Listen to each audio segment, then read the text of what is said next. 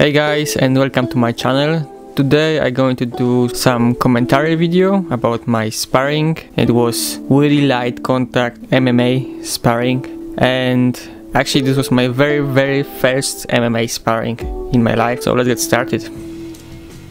So we just start with some boxing, and as you can see we going really easy and soft. It's more like control fighting.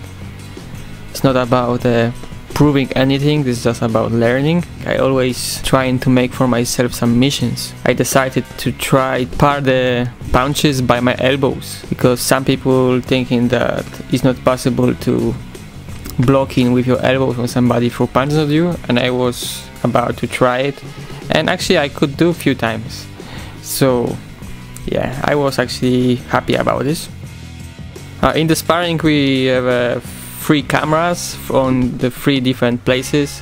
You can see them on the screen. We have a GoPro, Michael's camera and my another camera.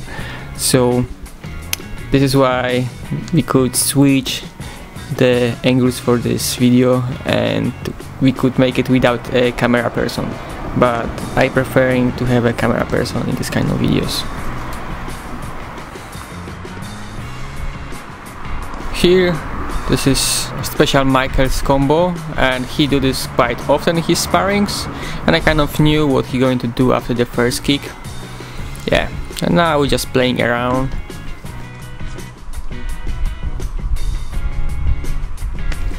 Michael make switch kicks. This was my plan for doing this in this fight too. Here we get some kind of clinch, and yeah, I think I did pretty well to not get down, because I know that Michael start training Brazilian Jiu-Jitsu, and if he go down probably he going to win this really quick. I have some judo background, but Brazilian Jiu-Jitsu allowed more techniques than we can, because in judo you can do only elbow locks, so he can do much more. I was also trying to do some trapping technique, but they are not so crazy. Actually, I think I have pretty good defensive, but I'm not so good with offensive. But normally in the sparrings, every time when I'm fighting, preferring to waiting for the mistakes of my opponents. I was always the waiting guy. I'm trying to now go all the time forward and do something, but still I'm better with defense than offense. So second thing what I decided to do in the sparring was to make a jump switch kick, and actually I did it. It wasn't the best, but I did it. Yeah, so let's go further.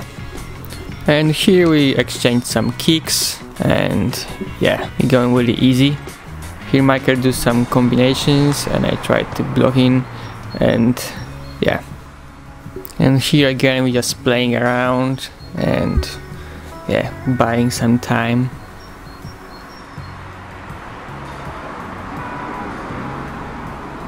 And here again I try to avoid the takedown, and here I decided to go for takedown, but because we was outside and I don't know if it's something hard or not, I decided to take him slowly down and not jump with him down, because I didn't want to injure him or myself.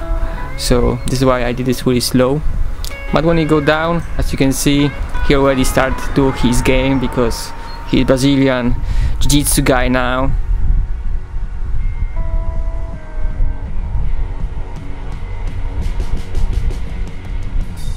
Here you cannot see, but when I was on the top, I hit with my elbow his solar plate, so I tried to take some time for myself so I can run away. It's a soft sparring, so I didn't do this hard. About this one, I don't like it this in MMA, because I have this judo habits that when we are on the ground is allow only grappling. I don't feel comfortable punching on the ground, but I am not MMA guy, so maybe I have to just learn that. I feel bad doing this, but still I did this because this was my MMA sparring. So I try to play in this game.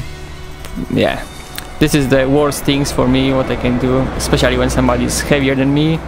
Here I knew that he going to do Kimura, but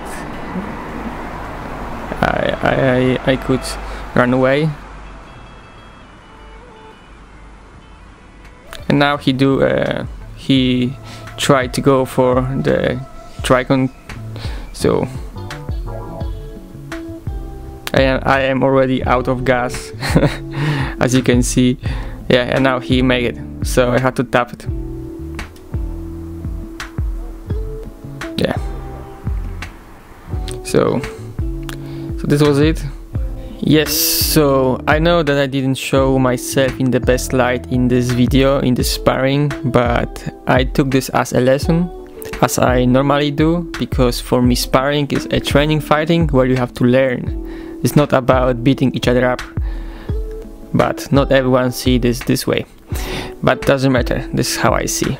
I think I would like to do more often training like this, even I know that I don't feel comfortable, but this is why I wanna do this more often, because I feel not comfortable, and if I need this, I would like to be ready in the future if I'm going to be in this kind of situation. So it's good to train something like this, because you never know what's happening in the fight. So if you have some advices for me, leave a comment and tell me about this, and maybe I'm going to learn something because you give me some advice.